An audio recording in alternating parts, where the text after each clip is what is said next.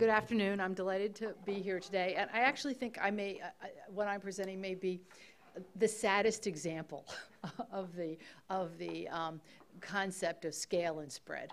And so I will just give just enough information so you know what we're talking about. And then I think I'll talk about the good parts and the bad parts and do that all in under 5 minutes. And we can, in the Q&A, if I'm still able to be here, we'll talk a little bit more about it.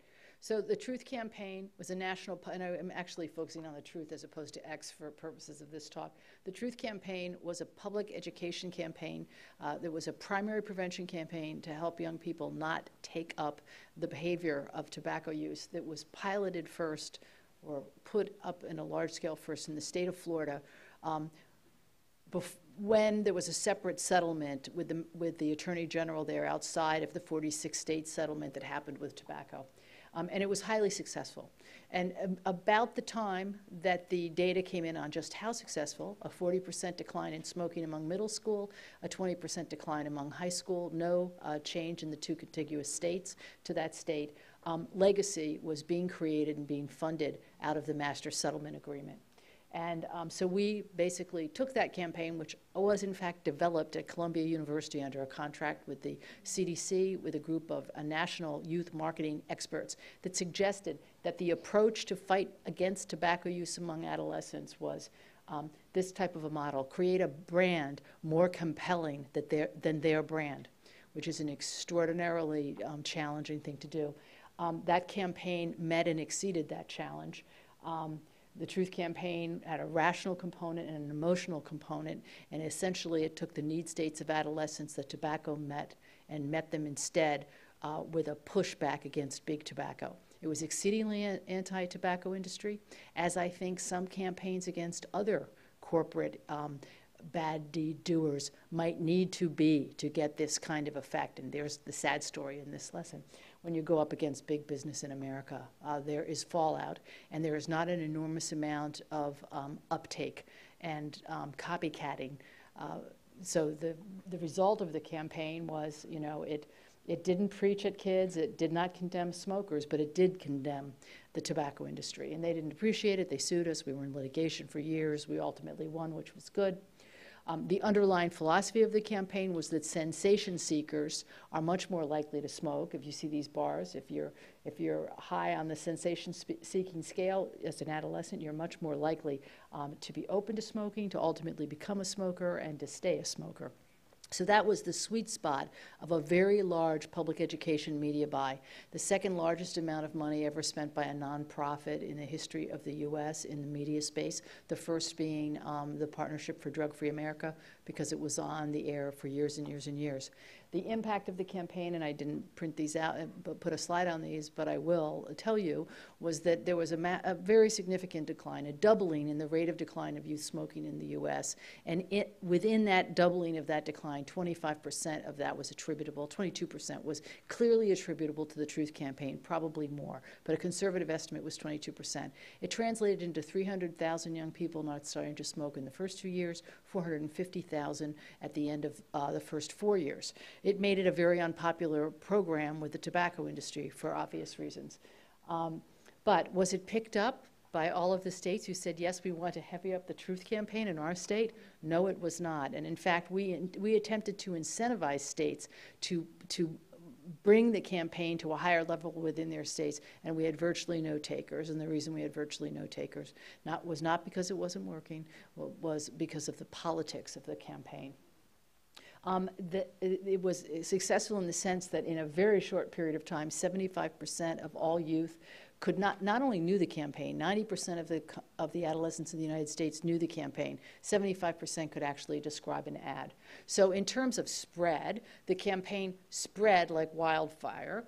It was exceedingly, it had probably the highest measured ever, did you talk about the campaign to a friend level for any ad campaign, for-profit or not-for-profit. It varied between 22% and 40% depending on the ad. So imagine, you know, being Chrysler and putting an ad on the air that 40% of people were talking to their friends about. It's an unusual metric. It's usually down around 5% to give you a sense, or less. So the conceptual model for the campaign, and this is the new conceptual model. This campaign is now back again. Legacy at the time that I departed, we were going through a year-long process of did we want to dig into our corpus to bring this campaign back, even though we did not have the money in real time to spend at the level one needs to spend, and the decision was made to go ahead and do that. So they're out now again, and they are trying to replicate the kinds of results that they had initially, and I think they'll do an excellent job in doing so. It's a different type of campaign. It's called Finish It. Again, it is different than the campaign of the year 2000, which was totally TV and radio dependent at a time when 90% of adolescents said that's where they got their information. This is now a campaign that looks a little bit like the Arab Spring. There's a TV component, it's big, but the idea is to try to spark a lot of online activity, friending, Facebooking, Twitter, blah, blah, blah, to really grow the campaign organically.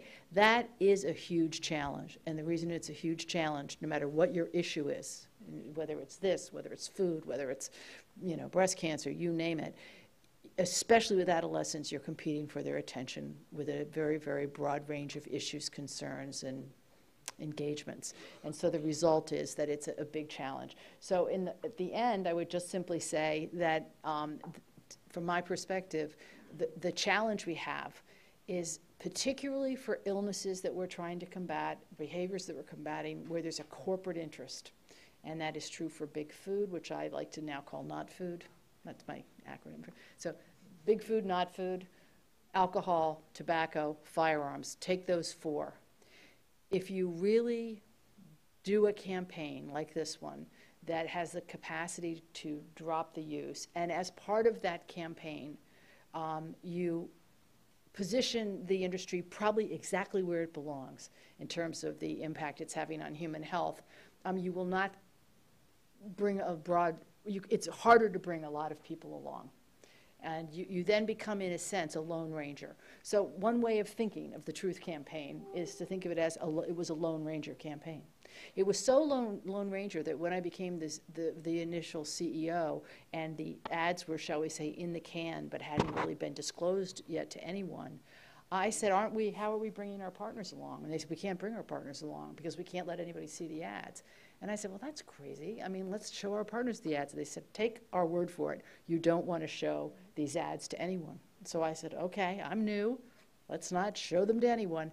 Well, as it turns out, the network had already shown them to anyone, and anyone was Philip Morris. So, in fact, that was good advice. I was used to working on health problems where you didn't have a well-defined, well-heeled, well-organized, and committed enemy. And when you do have that, I think it reframes the situation. And frankly, I think our issues with the obesity epidemic, while we're getting some improvement, no question, and I'm sure much of it related to RWJ's efforts, we have a huge problem that we're facing, and we have a corporate problem set of players. And it'll be very interesting to see how we can move the needle in that environment. So everything from now, after me, will be upbeat.